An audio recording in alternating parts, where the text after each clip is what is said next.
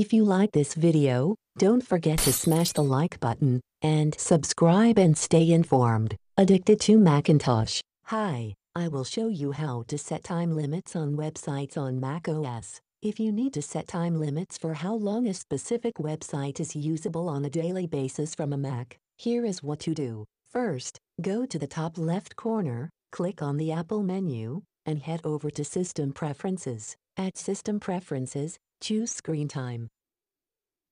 At Screen Time, click on App Limits. At App Limits, you might notice that it is turned off.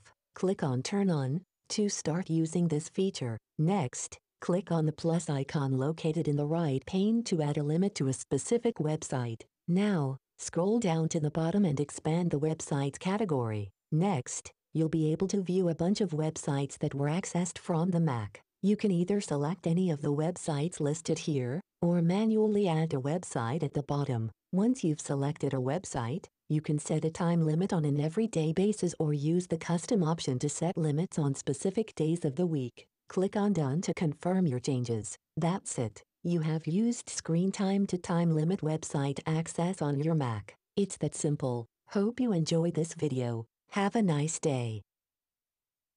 Subscribe and stay informed. Addicted to Macintosh.